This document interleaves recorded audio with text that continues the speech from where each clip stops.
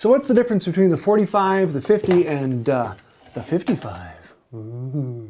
The 45 is the most common combination plane. It usually came with one set of irons. It can do grooves or rabbets, and it can do beading, but it has problems with some of the complex shapes, and it can't do hollows and rounds. For hollows and rounds, you can actually get supplemental soles that will allow it to do it, but its cheaper brother is the Stanley number 50. It doesn't have all the bells and whistles, and it usually comes with a smaller set of irons. But then there's the Stanley 55. This is known as the king of hand planes. It can do it all. It's advertised to be able to replace 55 different hand planes. It can do beads, it can do molding, it can do rounds, it can do hollows, it can do all of it, and it is amazing, but holy cow does it have bells and whistles. It is renowned for being incredibly difficult to set up. Now if you want to see more, I do have a full video where I go into detail on all of these. Every time I see these, I think about Pokemon. It's sort of like the 3 different evolutions of the Stanley plane, and then you get to this and